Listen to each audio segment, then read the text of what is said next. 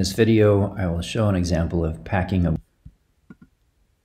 I am a head and neck surgeon and facial plastic and reconstructive surgeon, but I am not your head and neck surgeon and facial plastic and reconstructive surgeon unless I have recently seen you formally in the office. Supplies used in this video include packing gauze and cotton tip applicators, which are basically wooden Q-tips. The patient had just undergone drainage of a sebaceous cyst.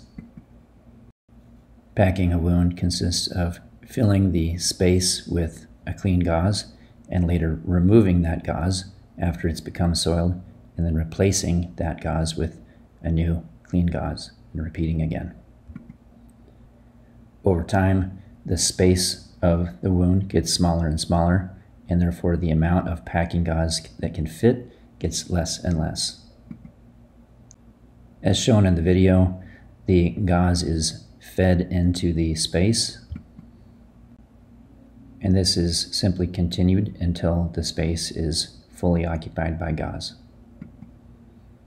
You can use either end of the cotton tip applicator, although in this case I'm using the wooden end because it catches on the gauze a little better and allows me to drag it into the space a little better. Once the wound space is full, I will then cut the gauze intentionally, leaving a tail that is long enough that it cannot get lost within the wound. A key principle is to remove exactly one piece of gauze and to place exactly one piece of gauze each time, so there cannot be extra pieces of gauze left in the wound. The external tail of gauze can be taped to the skin and or covered with a bandage.